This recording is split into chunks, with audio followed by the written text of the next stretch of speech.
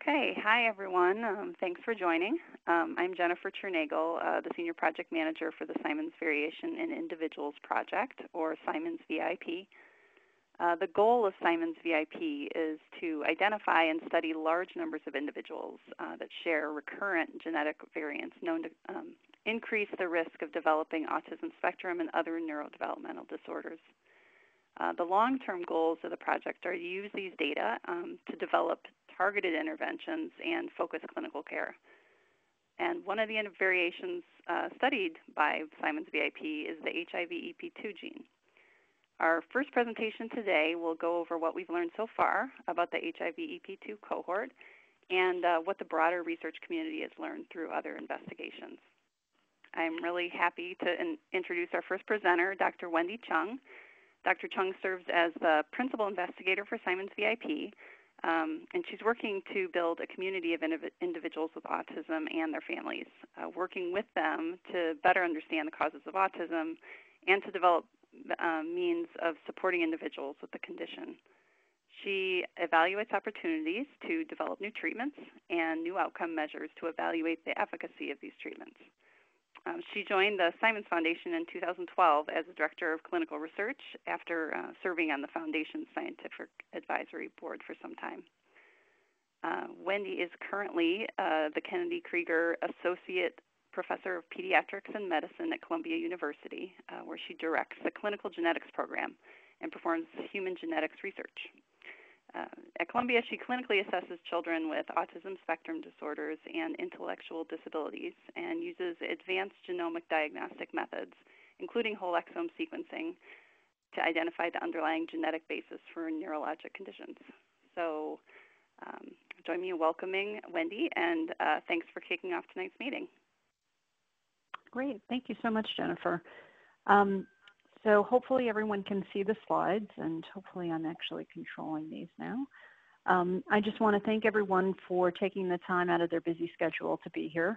We're really excited. I will admit this is the first time we're doing a virtual family meeting, so apologies if everything doesn't work absolutely perfectly, but we hope that this is an opportunity to share back with the families everything that we've been learning, and we think that by doing this online, it gives more families a chance to join and for us to be able to speak with you more quickly than sometimes when you have to organize these things and travel. So we hope the experiment works, and we'd love to hear your feedback afterwards for this.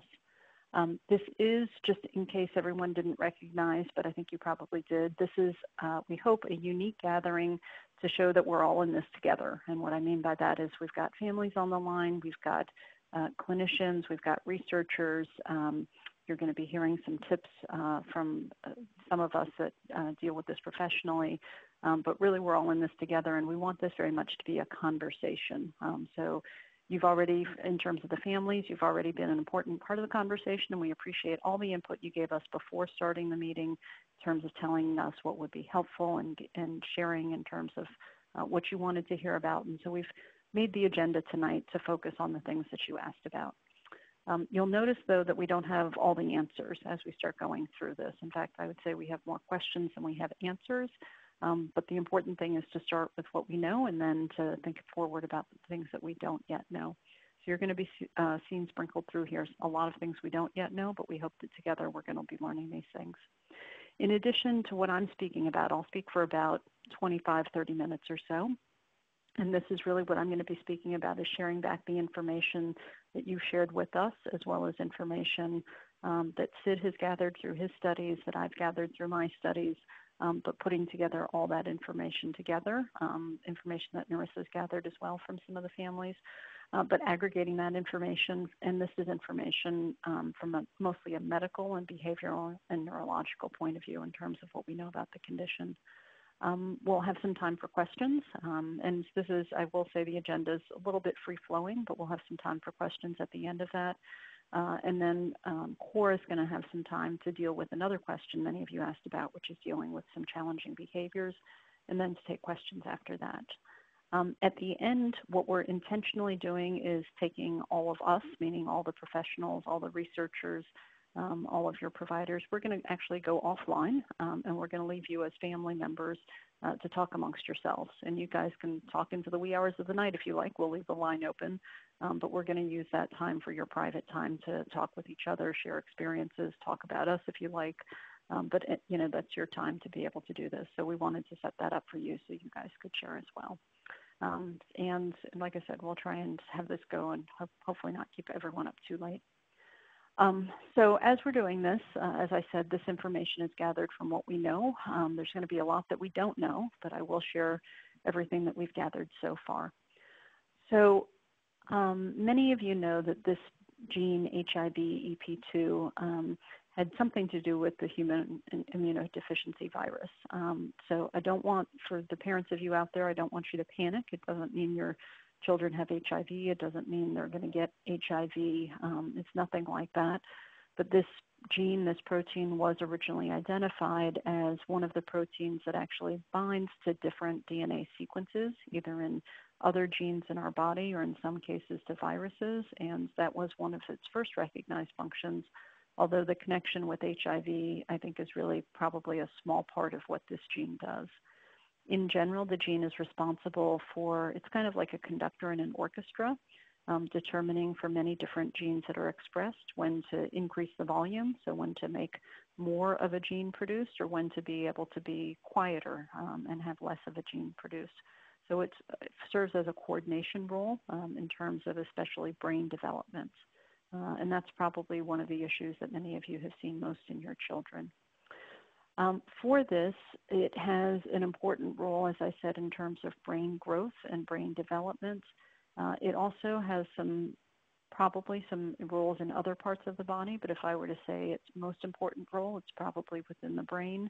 And I think we are still learning about some of its roles that it may play in either the immune system or different white blood cells in the body or other parts of the body.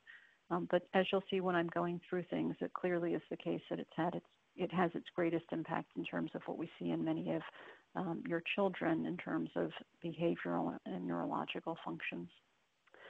So the next slide is actually taken from a paper that we had written, putting together all the different mutations or genetic variants within the HIVEP2 gene that you've seen either in your children or in some of the other children. So within this is drawn just as a stick figure of the protein going from left to right, and each of those little lollipops sticking up shows for any one individual what their particular genetic variation is. And it's not so much, you may or may not recognize your child's genetic variation up here, but the thing that's most important is that of, let me see, 1, 2, 3, 4, 5, almost all of the ones on the right, with the exception of the one on the left, they're all things that essentially destroy the function of one copy of the gene. So they lead to problems where that copy of the gene is not produced. For all of your children, though, they still have one copy of the gene that's perfectly normal and working perfectly fine. And so that's what we rely on. And at some point, we may try and figure out how to make more of that one copy that's working because it's still there and it's still working perfectly fine. Let's see. For all of your children, or at least all of the children of whom I'm aware, when we think of this in terms of where this came from, it's a bit sort of puzzling, but we know it to be true, that these were not inherited genetic variants from any of the families of whom we're aware. That is, that in each of these cases, this was a genetic change that started first within the child. They had a de novo genetic change. We don't always know whether it was in the egg or the sperm, but we do know that it was eventually in the child. And it wasn't something that the parents did that caused this. So it wasn't something a mother may have, if she had a glass of wine during pregnancy or a cleaner she used. It wasn't anything that the mothers and fathers did that caused this particular genetic change to happen. But because it's not something that's in general, the mothers and the fathers in terms of all of the cells of their body, it's not something that's very likely to happen again. So for any of those of you who are parents who are thinking about having other children, or you think about some of your children without the HIVEP2, when they grow up, are they going to have to worry about this? It's really not going to be an issue very likely for anyone else in the family, save your one child with HIVEP2. So I hope that provides some relief and reassurance, and probably something you've heard from your genetics professionals already. So this is still a very, very new and I think under-recognized, under-diagnosed condition. I'm not saying, I don't know at this point really how frequent it is, but I doubt it's, more than, for instance, 1 in 10,000. So it is a relatively rare condition. Some of you may have heard Sid, who introduced himself earlier as one of the child neurologists. I just want to give Sid a lot of credit. He's an incredible child neurologist. And he was actually the first one to recognize and describe this condition. Even with all of the cases that Sid had described, all of the cases that we've described, as I said, we still only in the series you're going to hear about tonight are only including 12 individuals. So there are some real limitations that I want everyone to appreciate in terms of only having 12 individuals in this series. So we clearly don't know everything about this condition. As you'll see from the information I'm going to show you, the individuals who were included within the slides you'll see are ages 3 to 21, but it still means, for instance, we don't have individuals yet who we know who are 30, 40, 50 years old. So in terms of what the future holds for many of your children, I think we're still, to be honest, guessing at some of that. They're educated guesses, but I don't think we know all of the future. Within this, we do see that both boys and girls can have this. It's about 50-50, and that's what we expect based on the genetics. And I want to emphasize that in the slides you're going to be hearing about and seeing, every child does not have all of the manifestations. And in fact, it's really, I'll try and show you where I can the frequency, but many times a child will have a subset. In fact, all children will only have a subset of the features that I'm talking about. So for each of these slides that are going to follow to the next, I think, 6 or 7 slides, what you're going to see on the left is the particular feature or diagnosis or clinical description. And then on the right side, you'll see the number of individuals and then the percentage of individuals. And in all cases, we didn't necessarily have people responding or have information about every single different condition. So I don't know in all cases that we had 12 out of 12 respondents for things. And I hope what Libby was saying made sense, that if you don't you don't have to write notes down about all of these. We're going to be posting all of this afterwards. You're certainly welcome to take as many notes as you want to, but don't feel like you furiously have to write this down. This is being recorded and will be available to everyone. So all of the individuals that we've looked at so far, the one common feature that we've seen has been neurological manifestations in terms of being delayed with the usual, what we would call milestones. So when children were learning to walk or talk or learning the various different things that children learn, they've been slower in terms of reaching those milestones. In many cases, they have eventually made it to some of those milestones, but it's certainly taken a lot of patience in terms of teaching them how to be able to do some of these things. In addition, many individuals have been somewhere on the spectrum of autism. It's been, some of the features that we see in terms of liking to have sort of regularity and need for sameness or need for consistency and predictability is something that many of the children feel more comfortable with.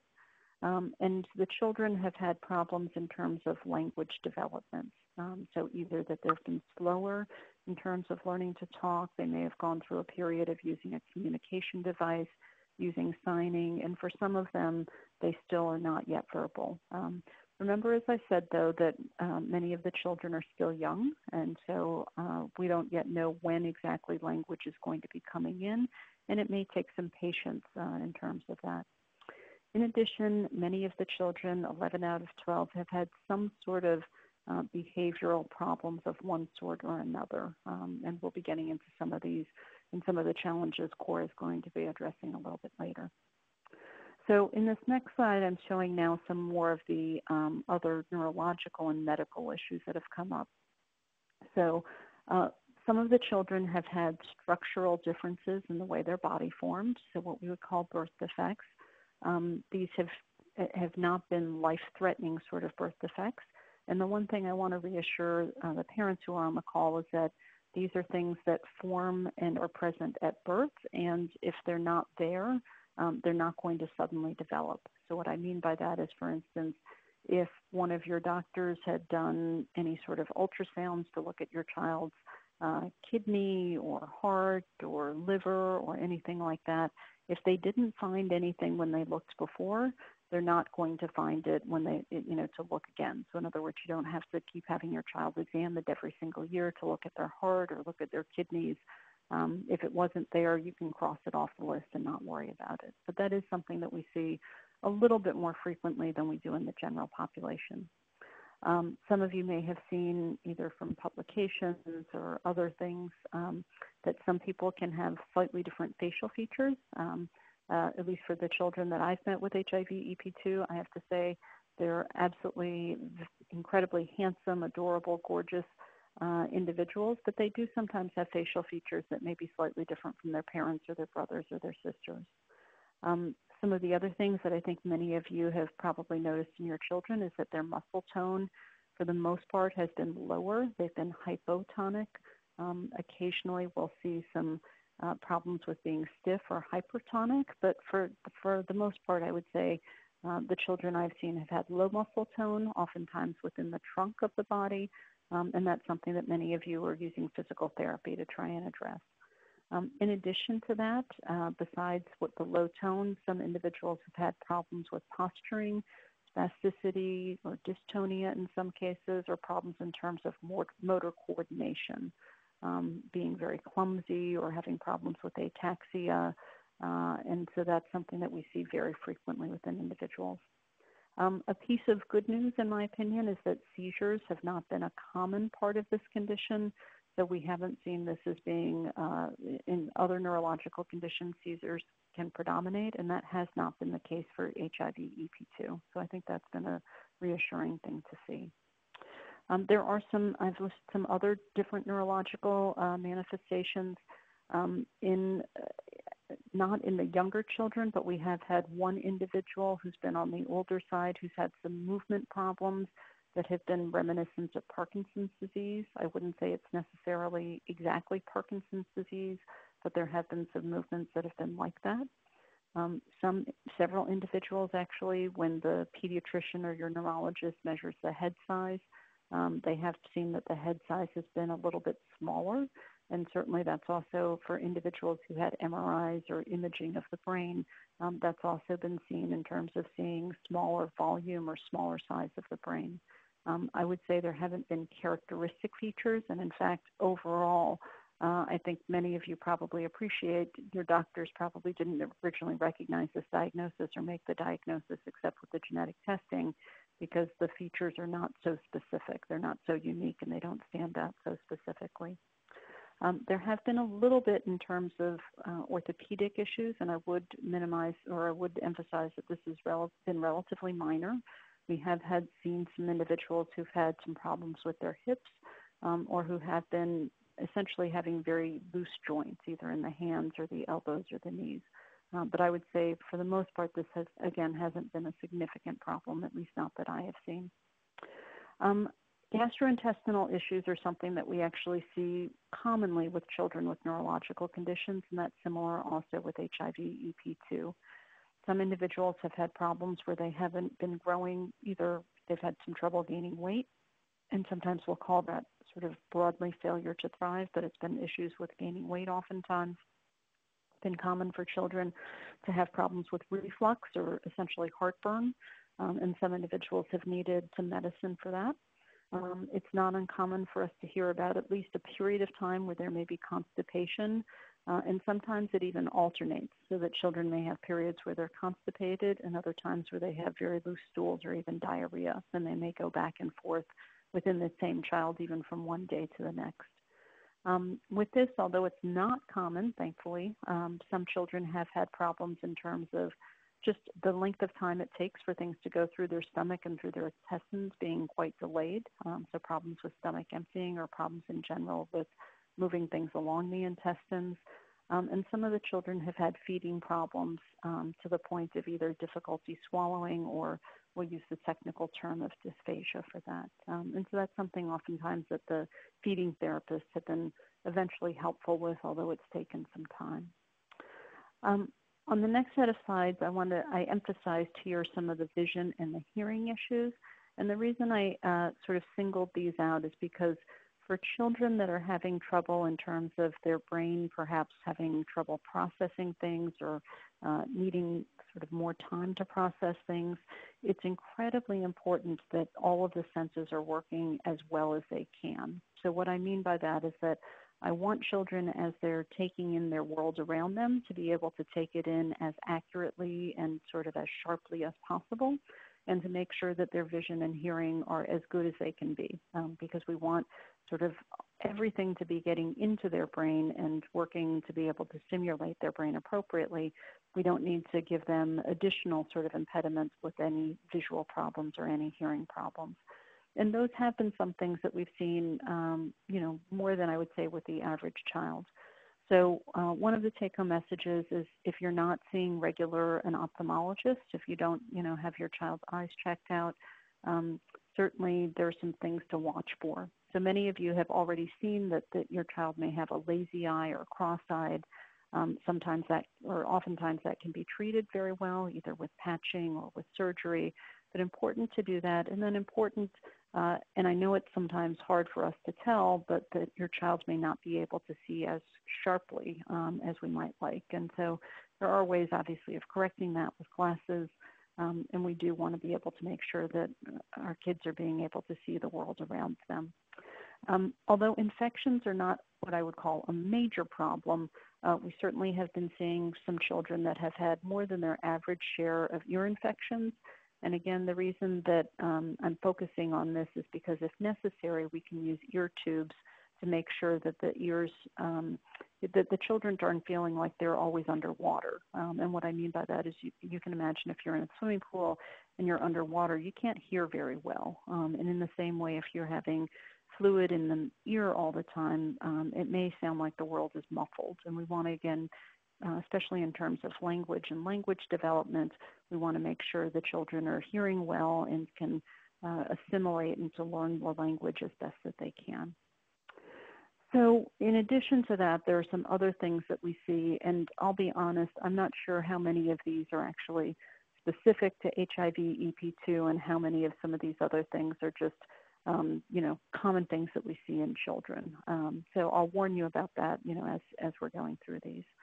We have had one child who's had problems with reflux, or in other words, problems where the urinary tract, the kidneys, and then the tubes connecting the kidneys to the bladder have had some problems where the urine can sometimes go backwards, back up into the kidneys. And so that's something that if the child, for instance, has a urinary tract infection, we'll oftentimes do some studies, something called a VCUG or cystourethrogram to look for that reflux, or doing an ultrasound. Kidney stones we've seen just one time, but we have seen kidney stones. And again, asthma is something that's relatively common, but 3 of the children have had problems with asthma. In addition, there have been some other things, again, not necessarily the most troubling things, except I would say the sleep has been a little bit more troubling.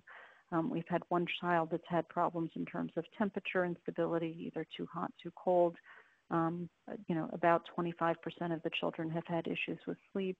And then these other things, I think, again, are things that may just be common to all children, but 3 children with allergies and 4 children with a variety of, I would say non-threatening sort of minor skin problems, either a little what we call cafe au lait spot, or a spot of skin that's a little bit darker, or the keratosis pilaris, or these little bumps, almost like goosebumps on the skin. But again, not a serious, not a life-threatening condition in any way.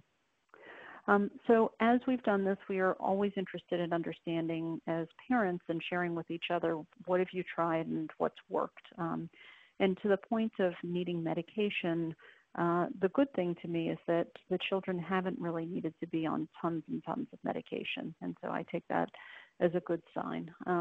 There have been, as I said, some issues with sleep and some behavioral issues. So not surprisingly, perhaps, we've seen 3 of the children on some sort of medication for that. Many parents, or some parents, I should say, have tried supplements of one sort or another. Melatonin I've seen, in terms of the sleep issue very specifically. And again, as I'd mentioned, gastroesophageal reflux or heartburn has been an issue. And so in terms of being able to get that under control, several children are on that. And then a variety of, like I said, we have had a couple of children with seizures, and so they are on medications for that, and then some for the constipation have been on laxatives or inhalers like albuterol for asthma. So within this, I hope you've gotten a sense of, some of what the challenges have been. And let me just take you through a distillation of having learned from that, at least what my recommendations are for my patients with HIV EP2. And then I'll get into a couple of the questions that some of you had asked that we talk about. So for some of you, you've had the diagnosis a little bit longer than others. For those of you who may not have had the diagnosis for your children quite as long, or eventually if you're kind of a big sister or big brother to someone new to the diagnosis, the things that I recommend to families are once you have a diagnosis, it's a chance to look back and to see what some of the other children have had challenges for and do an assessment to see whether or not your child has any of those same issues. I hope the sense that you've gotten is that this is, number one, it is not a neurodegenerative condition. So in other words, I'm not expecting any of the children to deteriorate, to fall back, to lose skills. It may take a lot of practice, more time, more patience to learn skills, but in general, it's forward progress that we're looking for. As we're doing that, we want to be able to know where the children are at so that we know how best to support them. And I think that's especially important from an educational point of view, knowing what their strengths, but what some of their challenges are so that we can manage to support them and compensate for those issues. And that's what I mean when I say having that complete developmental behavioral evaluation. Maybe a school-based program, it may be your early intervention program, but doing it, and I want to emphasize that needs to be reassessed at least on an annual basis. So, as the children make progress, we obviously want to be able to see that progress and then figure out what new things we need to do to support them as their skills are advancing. As you're doing this, there can be many different members of the team that are supporting your child based on the specific challenges that they may have. And I'll also say that in some cases it's based on regional differences by how teams are put together. And so the types of people on your team may be folks like myself, like a geneticist, very oftentimes a developmental pediatrician, a neurologist, a psychologist, special education teachers or behaviorists in school. There may be a wide sort of different type of individuals that may be helping. Again, if there's a specific medical problem, it may be a gastroenterologist or an orthopedist. But basically use who you need to and find good people, and hopefully good people that work together, talk to each other, communicate, and have your child's best interest at heart. As we're thinking about how we can best support the children, I try and do as much as I can, as often as I can, and, make sure that this doesn't become burdensome at some point. So what I mean by that is oftentimes therapies and therapists can be very helpful, starting as early as we can with early intervention services or birth to 3 services, and then eventually graduating to the preschool and the school-based programs. Many of you, I think, probably already know, but for some of you with very young children, by the time the children are in a school program, we want them to have an individualized educational program to be able to tailor their supports that they need in school for them. Schools in general, at least I've found, and again, if you have especially a very good advocate, one of your doctors working with you, the schools tend to be hopefully very good in terms of supplying therapies in school or in your birth to 3 program. And by therapies, I mean people like physical therapists, occupational therapists, speech and language, oral motor, feeding therapists, working in a sensory gym. All of these things can be quite helpful. In addition, sometimes medication is necessary and helpful, and I would just urge you that if you need to, it's not a terrible thing, but it is something that you need to talk carefully with your doctors about. In terms of the medical issues, we're not going to have time to go into huge detail, but I want to emphasize that seizures have not been a very common problem but if you're seeing staring episodes, if you're seeing abnormal jerking behavior, if you have a phone with a video capability, I often tell parents to take a videotape of that and be able to then show it to their neurologist in particular. That can be extremely helpful, and your neurologist may order an EEG or an electroencephalogram to look at the brain waves, in particular when those episodes might be happening, and seeing if that correlates with seizure activity. As I said, it's great to have a good ophthalmologist, especially who can help with the eye issues, an ENT or ear, nose, and throat doctor if there are some hearing issues or problems needing tubes in the ear. And then obviously gastroenterologists can be helpful in terms of some of the gastrointestinal problems. So that ends the segment in terms of the medical issues that we've seen. And I'll open it up for questions in just a second, but I know families that had questions about gene therapy and genome editing, and is this going to hold the promise for individuals with HIV-EP2? So I want to very briefly say that gene therapy and gene editing specifically is certainly in a time and era like it's never been before. I remember when I was much younger in my medical training, we always thought gene therapy was going to be amazing, and then due to some historical problems, really basically went quiet for over a decade. And there's been a resilience in terms of being able to do gene editing specifically in a much more precise way. And so I do think it has a lot of hope for us for genetic conditions in the future, but I also want to caution that this is something that actually takes quite a bit of really hard work for a lot of people to get to the point where it can be safe and effective. Right now, this is not something that we're doing, gene therapy or gene editing, save for a very, very few conditions. And believe it or not, for instance, eye conditions happen to be one of the most commonly used for gene therapy. So it's not prime time yet. It's not commonly done, but it is something that we're thinking about for the future. To give a sense of how long sometimes it takes to develop some of these therapies, and this is not even gene therapy, but simply developing a medication. There's a condition called cystic fibrosis, and that gene was discovered in 1989, and it took over 2 decades until there was the first FDA-approved medication specifically for cystic fibrosis. On the other hand, I'm actually very optimistic because even though it took 23 years for the first medication, we now have drugs that are FDA approved and extremely effective for over 50% of individuals with cystic fibrosis. And so this is one of these things where we stand on the shoulder of those who came before us, and we can very, very quickly learn based on others' successes as well as mistakes. And it's going to take, I think, a few breakthroughs in the area of gene therapy or gene editing, and then the field is going to break open.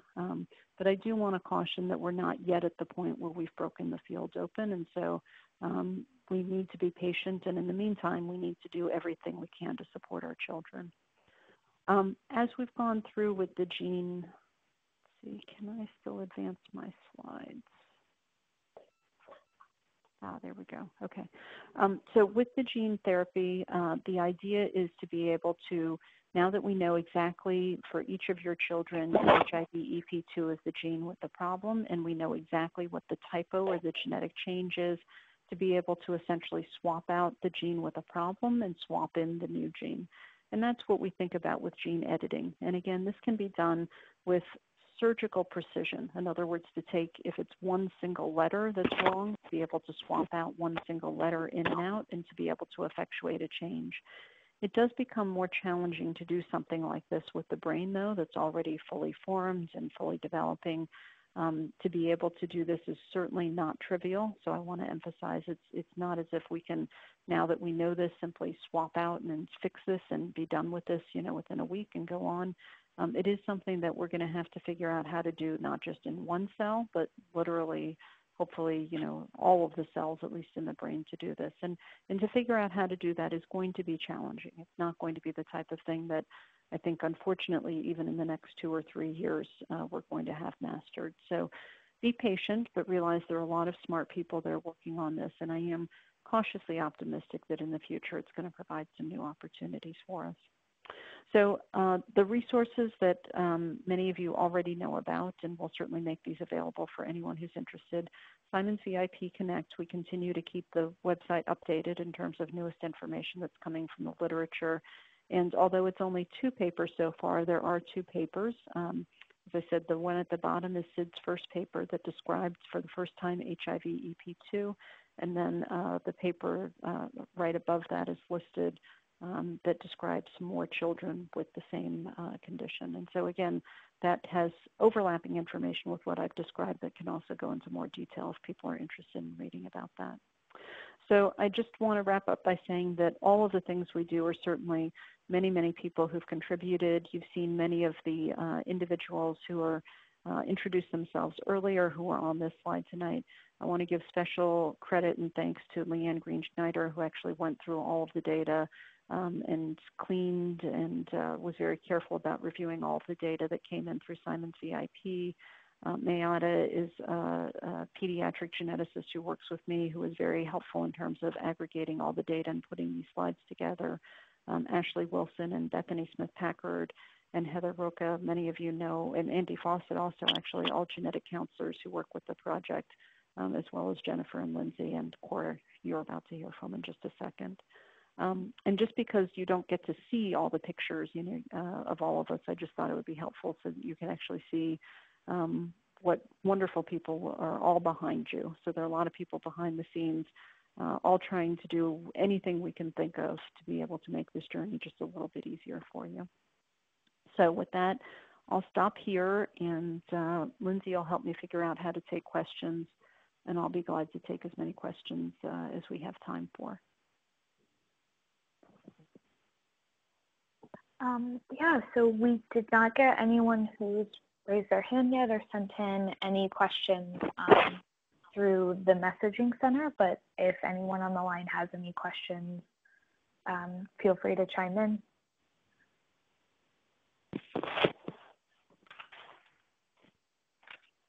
I just had a quick question for Dr. Chung. This is Heather. In the very beginning of your presentation, you were pointing out the specific changes that we saw in the HIV EP2.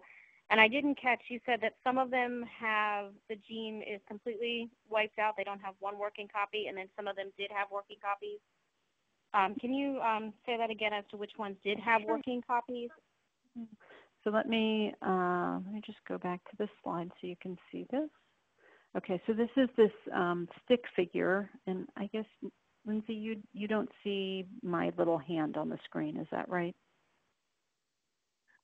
I don't, but if you go okay. to the upper right hand and you click that little arrow next to the hand, you should be able to, everyone should be able to see it. Okay, let me see if this works at all. Can people see the arrow now? Maybe, maybe not. Maybe if that works, I think. Yeah. There we go. Okay.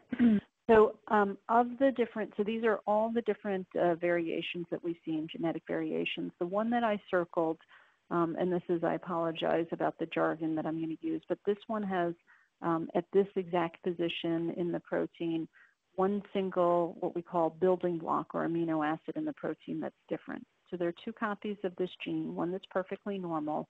The other copy has just this one teeny tiny change, but we think does change something about probably the binding of this protein or an effect that it has. So I'm not seeing anything on my screen, so. Okay. I'm sorry. You had mentioned from one side or the other, like these 5 did and the other 5 did. So on the left. Okay, so on the left side, there's a little blue lollipop all the way on the left that says D397Y. So for that, that's the one I was talking about. That's the one sort of outlier or different one. For every other one that you're seeing, so there are a bunch of other ones that have X's at the end. So R943X or E953X, all of these other X or FS's, all of those essentially have the same effects. So that even though they're at different places along the protein, they all effectively have the same downstream effect on the protein, which is that it doesn't make it for that second copy. So with all, I haven't shown this very well, but let me see if I can, I don't know if this draws out. For each of us, we usually have 2 copies of our gene. For individuals that with HIV-EP2 that I've shown here, they have one copy of the gene that basically is fine. It's working perfectly well. And I don't know if it's showing on the screen or not. But then there's one copy of the gene that essentially is just, it didn't show up to the party. It's not doing what it's supposed to. If it's present, it's like the D397Y. It's just not doing its job, even though it's there. And for all these other ones at the protein level, it's as if it didn't show up for the party and there's only one copy of the gene that's working. And in this particular case, one copy of the gene can't do enough. It can do something. It can work. It can try really hard, but it's not quite doing everything it should. So one interesting I was just thinking down the road. If, so that's exactly. We got to where genetic editing and copying could be done, that if there was still one functioning copy, then the chances of being able to kind of change and mutate things in a positive way would be something that would be easier. Yep, you're absolutely right. So one of the things we've done with other genetic diseases is essentially tried to figure out how to make that one copy of the gene that's working, how do we make it work harder? How do we make it make more protein? How do we, use whatever advantage we can in terms of getting that one copy that's perfectly fine? How do we get it to compensate and make maybe as much of the protein as two genes normally would? So I absolutely agree. That's one strategy to think about, and that, doesn't necessarily require some of the things we've been talking about with the gene editing.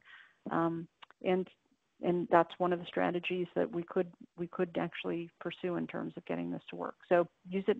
We have to think about how to use it as an asset. You're absolutely right.